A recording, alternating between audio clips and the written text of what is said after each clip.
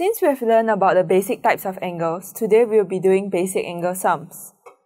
Firstly, there are two fundamental ways to describe the sum of two angles: complementary and supplementary angles.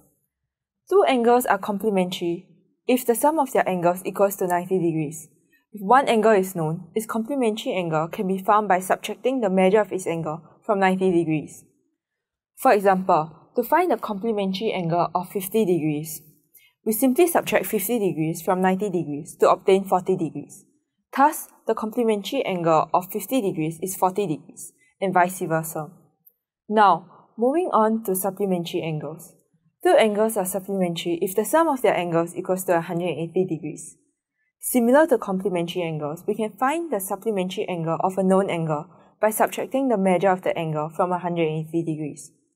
For example, to find the supplementary angles of 50 degrees, we simply subtract 50 from 180 degrees to obtain 130 degrees.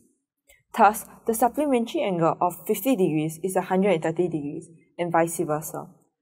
One way to remember that complementary degrees adds up to 90 degrees is to note that C comes before S in the alphabet. Since complementary angle starts with a C, it should be for the smaller one.